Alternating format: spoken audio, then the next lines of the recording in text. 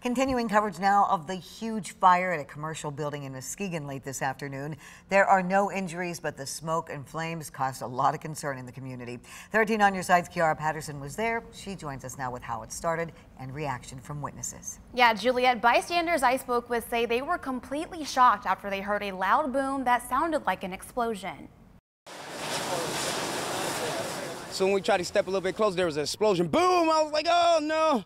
Oh, no. I didn't know what to do, but all I knew was to stay back, clear away. There's a lot of smoke. On Wednesday afternoon, a spark caused large fire at a trailer rental company building in Muskegon. Quentin lives near the building and was playing basketball when the fire broke out around 3 p.m. He says he heard an explosion like a bomb went off before he saw the fire. It was an explosion that happened right there across the street, and everything was engulfed in flames. And before I knew it, I had picked up my phone. I was like, let me get this on Facebook because this building has been there for a long time. It's kind of a tragedy to watch it go. The smoke could be seen for miles. The deputy director of the Muskegon Fire Department says the fire started from welding happening inside of the facility. Apparently they were doing some welding in the repair shop here, which is approximately 100 by 125.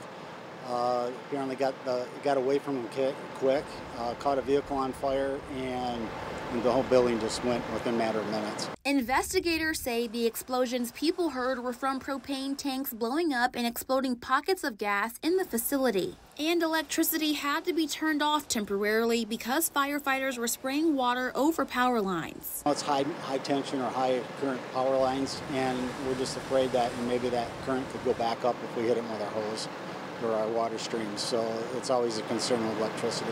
No one was injured, and Quentin tells me he hopes the building can be restored. Get the building right back to running and get it back up for the community. It's such a tragedy to watch this building go. Reporting Kiara Patterson, 13 on your side.